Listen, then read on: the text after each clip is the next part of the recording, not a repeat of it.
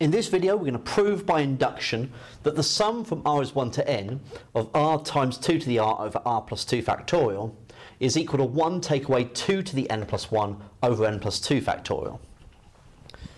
So, step 1, prove that it's true for n equals 1.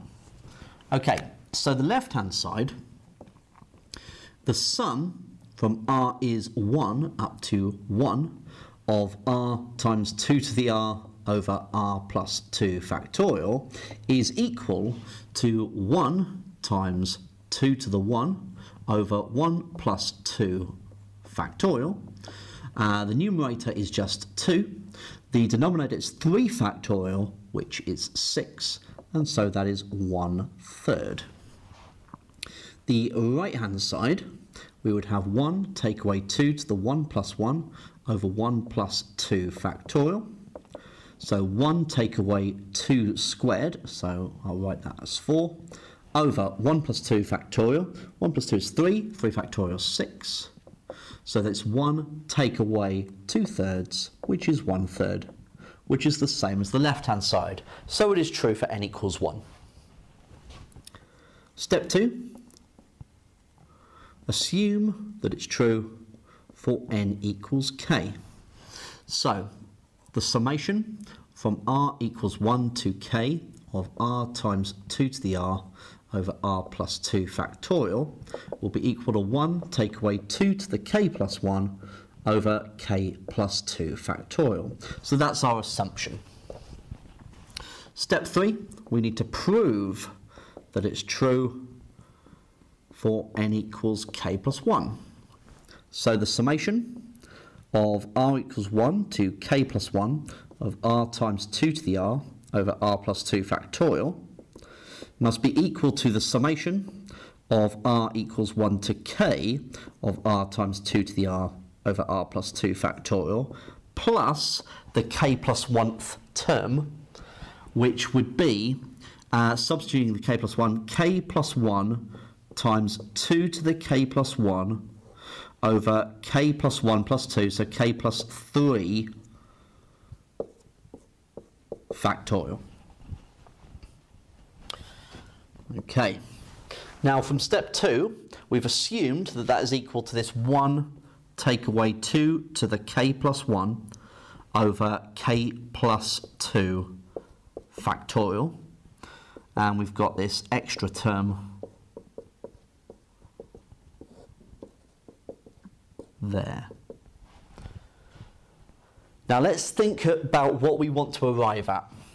We need to show that the summation of r times 2 to the r over r plus 2 factorial from r equals 1 to k plus 1 is equal to 1 take away 2 to the k plus 1 plus 1, so k plus 2, over k plus 1 plus 2, so k plus 3 factorial. That's what we need this to simplify to. Okay, so we've got a bit of heavy algebra on our hands here. Okay, so we're going to use a similar technique to what we've did in the previous video, okay, in the couple of previous videos. I'm going to have to combine these fractions by getting the common denominator. So I'm going to multiply this one top and bottom by k plus 3. The reason why I would do that is because k plus 3 factorial, I know, is k plus 3 times by k plus 2 factorial. Okay, so if I multiply top and bottom by k plus 3, I can get the k plus 3 factorial in the denominator. I can combine the fractions. So we've got 1 take away k plus 3 times the 2 to the k plus 1 over k plus 3 times k plus 2 factorial, so I just get k plus 3 factorial, plus k plus 1 times 2 to the k plus 1 over k plus 3 factorial. Okay, so now I've got the common denominator.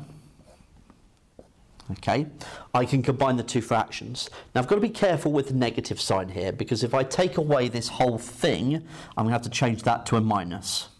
Okay, so in the numerator, I've got this k plus 3, 2 to the k plus 1, take away this term, k plus 1 times 2 to the k plus 1, over k plus 3 factorial.